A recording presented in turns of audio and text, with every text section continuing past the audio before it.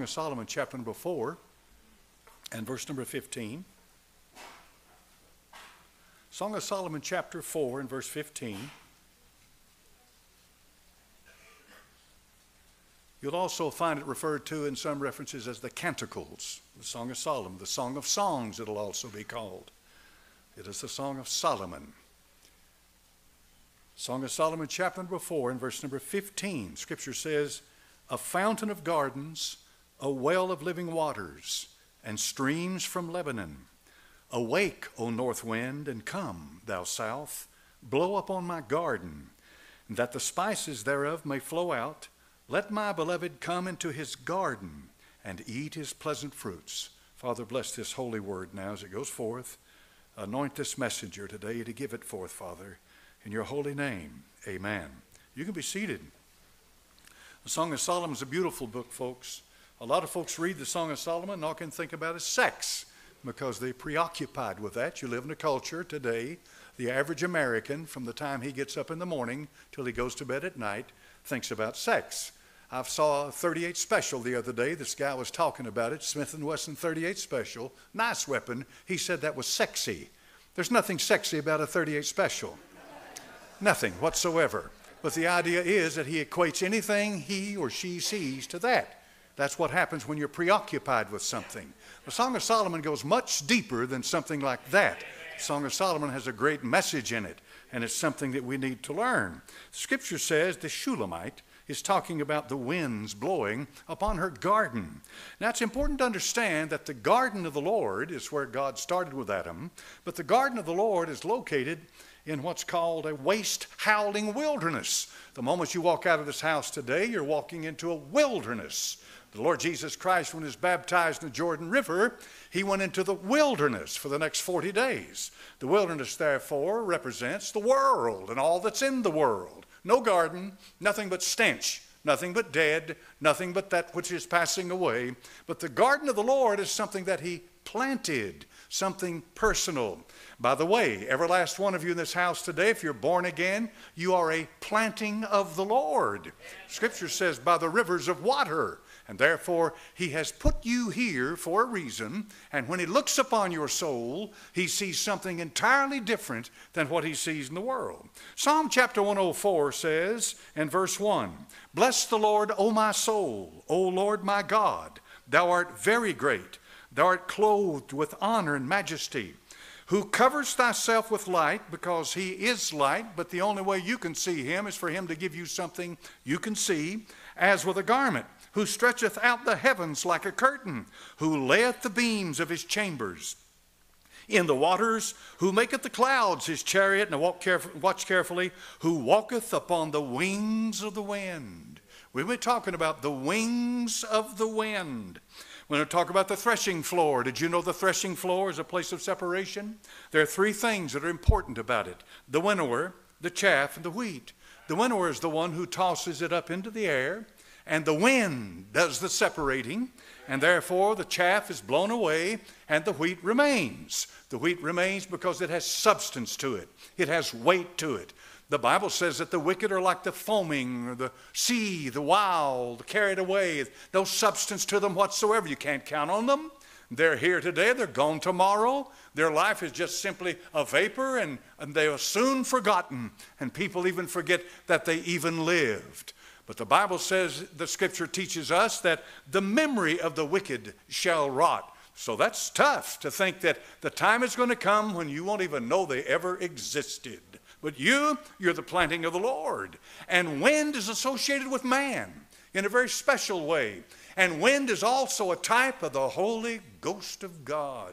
The Holy Spirit is associated as a type of, throughout all the Bible, the wind. So the winnower, whoever it might be, depending on the time, the element, is the one who tosses up into the air, and the wind, the Holy Ghost, does the separating. The wind blows the chaff away, and the wheat falls to the ground. So the truth of the matter is that if you're born again today, the wind is your friend. Amen. The wind, the Holy Ghost, is your friend. He's not your enemy.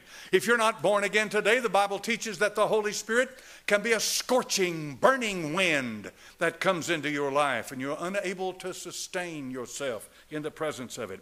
But compare the threshing floor with the sieve, or the sieve. So what is that? Well, it says in Luke chapter 22, verse 31, the Lord said, Simon, Simon, behold, Satan hath desired to have you, that he may sift you as wheat. But I have prayed for thee, I'd like him praying for me too, that thy faith fail not, and when thou art converted, strengthen thy brethren. The sifting is done with a sieve. What does that mean? Here's how it works. The wind has nothing to do with it. The sifting has to do with one who takes in his hand and he shakes. He shakes. The Egyptians have engraved in their stone winnowers and the shakers.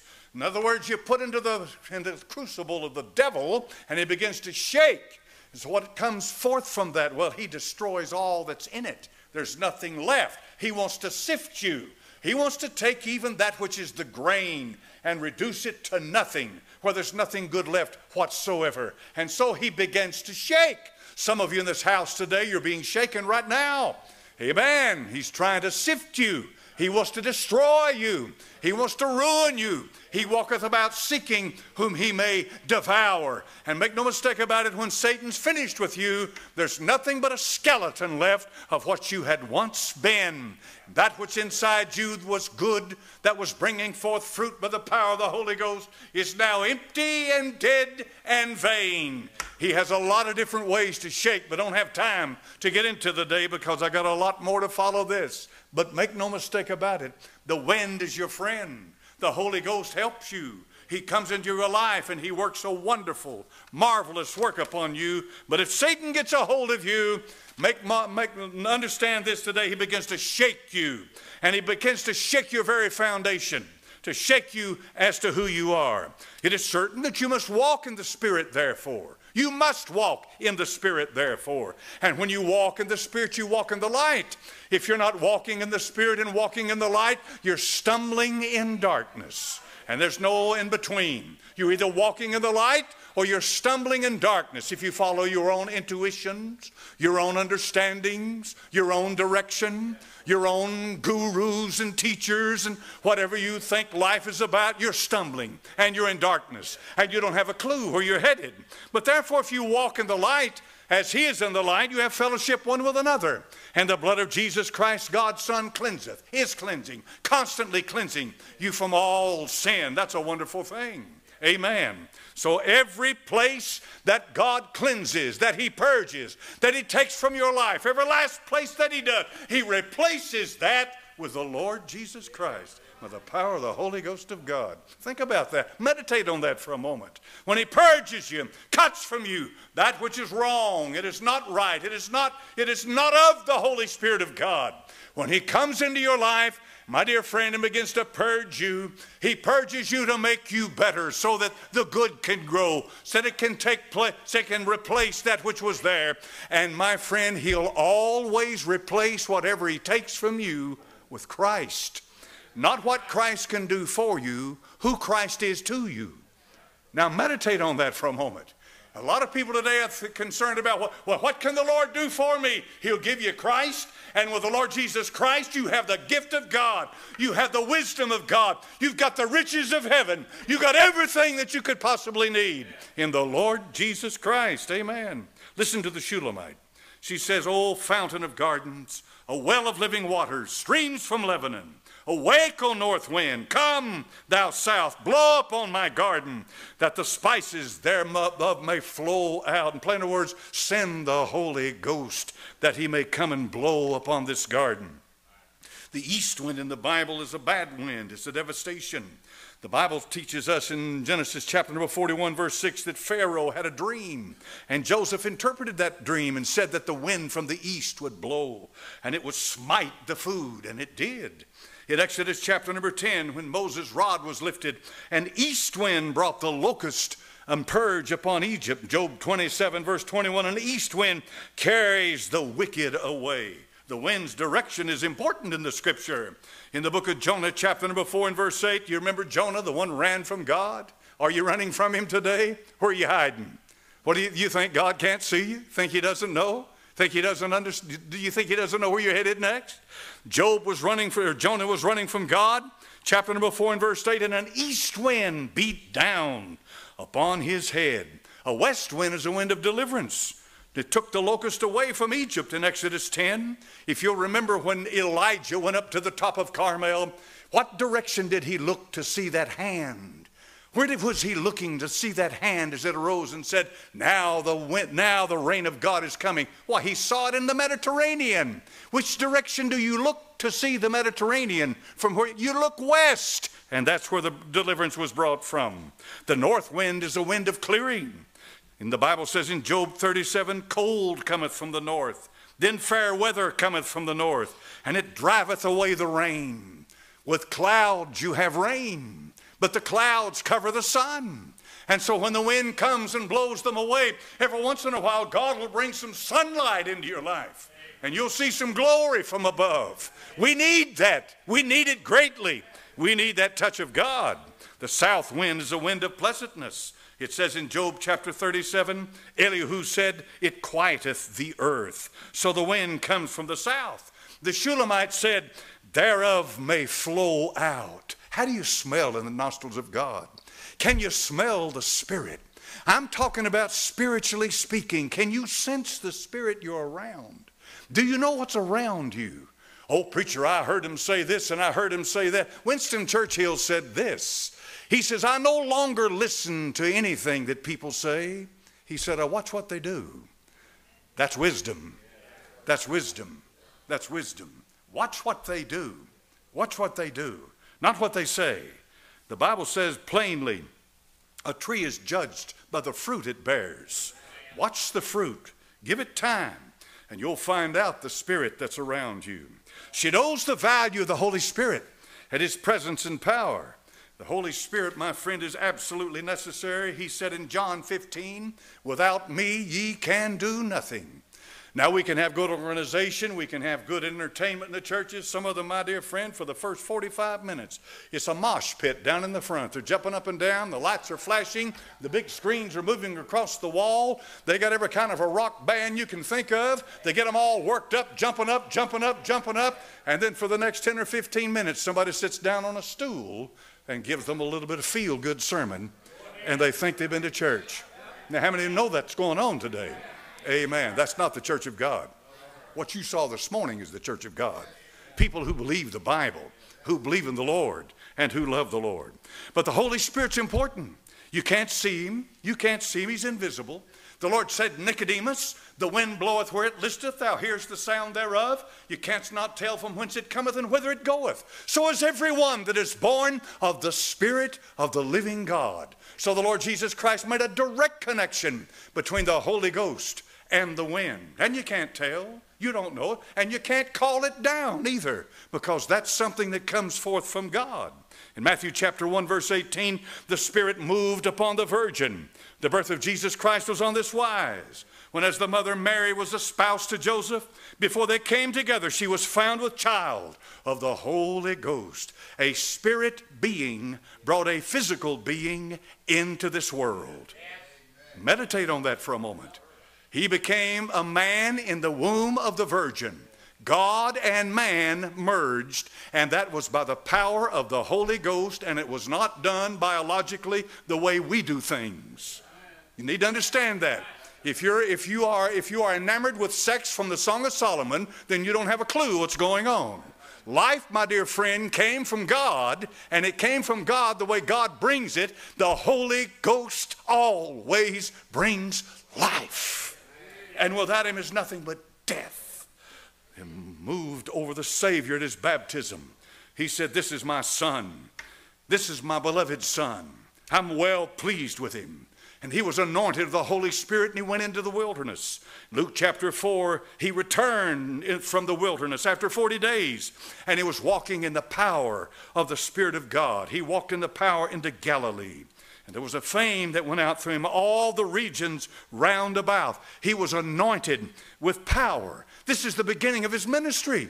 The Lord Jesus Christ would not step forth, even though He was the second person of the Trinity. He had the power, my dear friend, to do anything. He could say the word and stop anything. He could create while he was here. But no, my dear friend, he became a man. And my dear friend, he subjected himself to God, and he subjected himself to his mother and his stepfather, as best you could call him. He subjected himself to them. He became subject to them because he was now a man. But everything he did by the power of the Holy Ghost of God. We ought to, as the church of the living God, do whatever it takes in our lives to be filled with the Holy Spirit of God. Wherever you find a hindrance to the Holy Ghost in your life, deal with it. Face on. Amen. Amen. Amen. He was anointed with power. Power to follow the Holy Ghost. Power to follow the Spirit. Power to enter the wilderness. Power to seek the will of God. Power to commune with God. Power to discern the Scripture. And power to take authority over Satan. Good Baptists don't believe in that. Let me tell you something now. This might move you and shake you up. I told someone this yesterday, the day before, I forget who it was, when. But I said, you take all the Baptists, and you take the Methodist, and you take the Presbyterian, you take the Catholic and the Episcopalian, and you take the Charismatics and the Pentecostal. You take every one of them, and you put them all together and throw them out the door, and take that Bible and say, God, teach me your word. Teach me that book. Say, are you anti-Baptist? No, I'm a Baptist. But I also know the Baptist. And that book right there is God's word. The Baptists are not God's word. Because I hear Baptists all the time contradicting that book to support one of their pet doctrines. This book is God's word, dear friend. That's his word. I'm a Bible believer. Amen. I believe the book. So I believe in the power of the Holy Ghost. The Holy Spirit moved at the cross. Hebrews 9:14 said, how much more shall the blood of Christ, who through the eternal Spirit offered himself without spot to God, purge your conscience from dead works to serve the living God. Note carefully, the death of Christ was by the Holy Ghost of God. That's what it says. Who through the eternal Spirit offered himself without spot to God. What's that mean? That means that the Lord Jesus Christ said, my Father, you've forsaken me at the cross. My God, why hast thou forsaken me? Heaven is dark to me. And when the Lord Jesus Christ said, look at them, they're mocking me, making fun of me. They're cursing me. Everything possible could happen to me. I've done exactly what you said to do, though, Lord. I've been obedient unto death, even the death of the cross. Here I am upon the tree. And now there's nowhere else for me to go. There's nothing else for me to do. There's nothing else for me to say. Father, into thy hands I commend my spirit. And my dear friend, the Father now had received the one of all that ever lived, who was absolutely and completely and totally obedient to him. And he received him. And through the eternal Spirit, he offered himself without spot to God. He moved upon the tomb in Romans chapter 8 and verse 11. The Spirit of him that raised up Jesus from the dead dwell in you. The Holy Ghost raised him up. Well, God the Father raised him up. He raised himself up. But you see, in him dwelleth the fullness of the Godhead bodily. There are times that you can differentiate between the Father, the Son, and the Holy Ghost, and there are times that you cannot. Amen. Amen. And then he moved over the throne. The Bible said in Mark chapter number 12, and Jesus answered and said while he taught in the temple, how say the scribes that Christ is the Son of God? For David himself said, by the Holy Ghost, the Lord said to my Lord, sit at my right hand till I make thy enemies thy footstool. So the Holy Spirit, my friend, that offered him up is the one who made him, not made, but let him sit down at the right hand of the Father.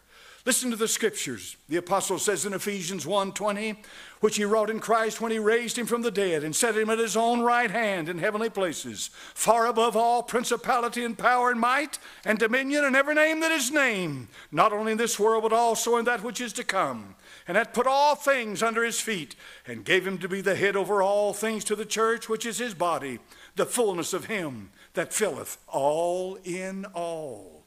Then he moves over the sinner. John chapter 16, when he, the Spirit of truth, is come, he will convince the world, convicted of sin and of righteousness and of judgment.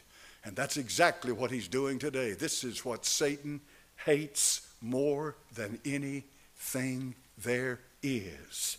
And to the man, he breathed into his nostrils the breath of life. To the man, he breathed on them and said, receive ye the Holy Ghost. And to the man, he breathed the wind of Pentecost, and they received power from on high. And that's what we need in the church of God. Satan, in the name of the Lord Jesus Christ, I know you and I know you well. I have battled you for a long time. You think that you are overpowering and winning right now, but I'm going to bring you under the blood of Christ at this very moment. I come against thee in the name of my Lord Jesus Christ, Satan. You don't own me. You cannot take from me what was freely given to me at the cross. I know whom I have believed. I know you despise me. I know that. But I am victor over you, and you know I am. And in the name of my Lord Jesus Christ this morning, Satan, Satan, listen. Christ rebuke you. In the name of Jesus, he rebuke you. And move from this house. And move from this place. For I know what you're trying to do. And you will not win. You will not be victor. I come against you in the name of Jesus. Satan, you know. In thy name I pray, Lord Jesus. And for thy sake I ask it. How do you know you're listening to the Holy Ghost? How do you know? First of all, you love Christ. You have a love for him. Amen. Well, I love the church. Well, don't put your stock in the church. I love people. Don't put your faith in people. I love the ministry. Don't put your faith in the ministry. Well, then what do I put my faith? Christ. The Lord Jesus Christ will never fail you. He'll never let you down. He'll never, ever, ever, ever leave you. He'll always be everything that you need to be able to do what God's called you to do. How do you know you love him? You think about him. Are you thinking about him? Do you really? Do you really think about the Lord Jesus Christ? Fanny Crosby said in her songbook, I think of him all the day long. Fanny Crosby loved our Lord Jesus Christ. And did he ever give her a gift? That gift of song. You want his name projected, not yours. I don't care, my dear friend, whether you know me or not. I'm so tired of preachers carrying all their medals around and all of their titles and all of this and all. Listen, dear friend, I've been in the hospital at death's door. I've been in there when death came in. I've been through the darkest of the dark. I've been through the valleys of the shadow of death time and time and time again. Do you know what? I never hear the name of some great preacher when I go into these places, but I hear the name of Jesus. Oh yes, I hear that name over and over and over. I hear the name of Jesus. Yes, sir. Have you ever been through the valley of the shadow of death? Do you really know what I'm talking about today? Have you walked up to the casket and looked down at a son or a daughter, a husband, wife, mother, father? Have you been where I'm talking about? You're not thinking about some great preacher. You're thinking about the Lord Jesus Christ. For he's the one at his voice that'll raise the dead. Hallelujah to God. The hour's coming when all that are in the graves shall hear the voice of the Son of God and come forth. He's everything or he's nothing. He's all there is, though there is nothing. And he is to me my soul, my spirit, my life, my being, my inspiration. That's why I preach. That's why I'm here. That's why I'll be here till he gets ready to call me home. One more time this morning I said to him, Lord, just let me live as long as you want me to live. But Lord, please, as long as I'm in this world, let me have my mind and let me be able to preach your word and minister the word of God. And then when you're done with me, you're done with me. Take me out of this place. I'll be ready to go. Maybe this is my last message. If it is, I'll meet you by the river.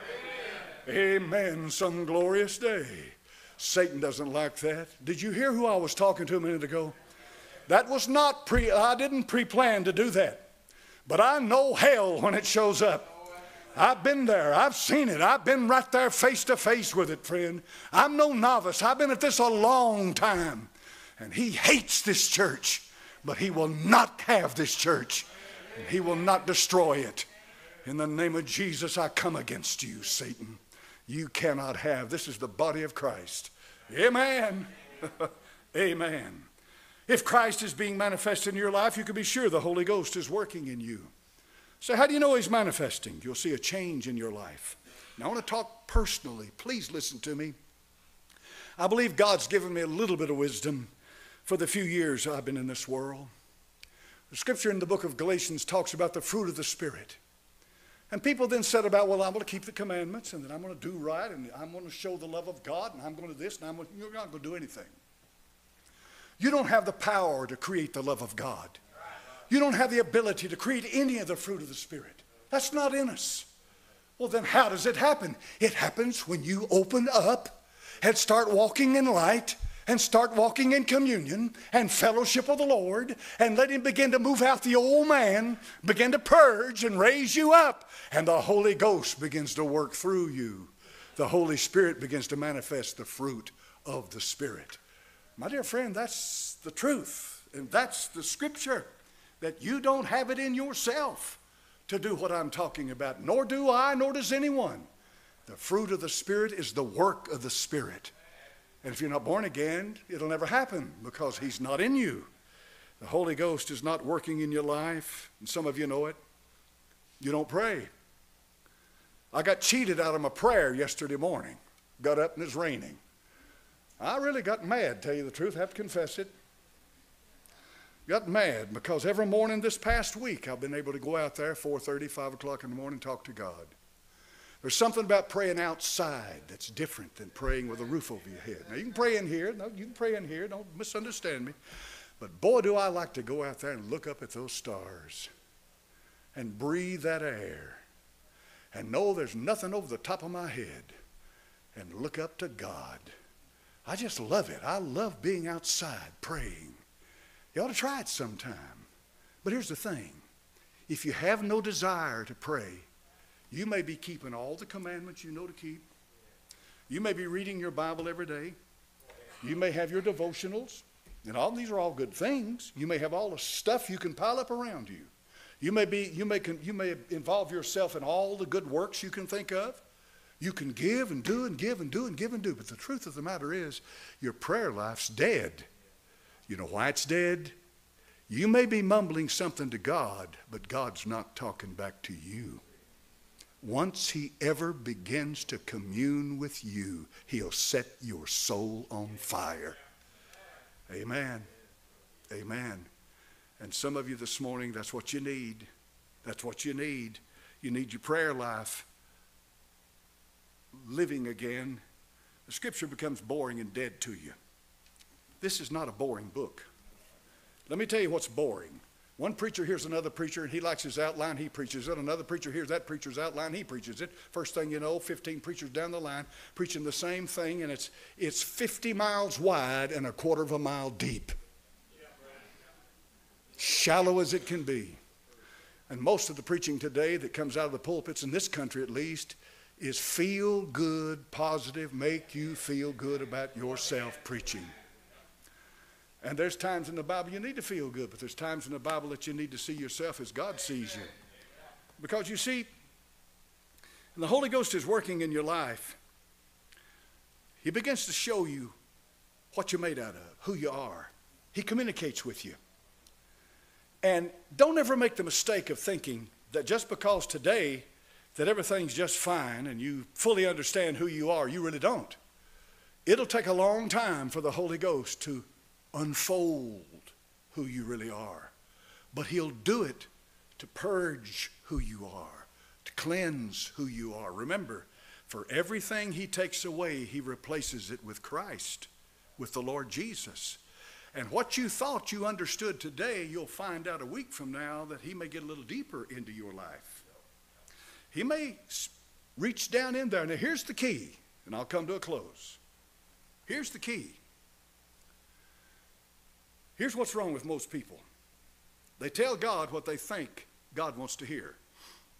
They put on this religious facade when they get in there, and they start praying, and they start whatever they've heard somebody else say. That's what they say. And they think that's the way you talk to God. Let me tell you how to talk to God. People that have never talked to God and get saved do better talking to God than people who have been in church for 30 years. Because they don't know any better. They just start talking to God. And you know what? God hears them. Well, now, does God really know everything that's going on? No, he already knows everything that's going on. He just wants you to agree with him when he begins to move in your soul. This is what's important about talking to God. Honesty. Honesty. Honesty. Well, Lord, I did this because I didn't have any better sense. All right. I did this because I was mad. All right. I did this because I didn't like that person. All right. I did this over here because, I was a little greedy, Lord. Really was. All right. I did this over here because I let the flesh get a hold of me, and I didn't realize I had that much flesh left in me. Oh, yeah, you got plenty of flesh left in you. Well, I did this because so-and-so did that to me. All right. Here's the thing. You're honest. You're talking to God. Nothing, hiding nothing. Well, you say, well, God can't handle it. No. You're the one that can't handle it. God can handle anything.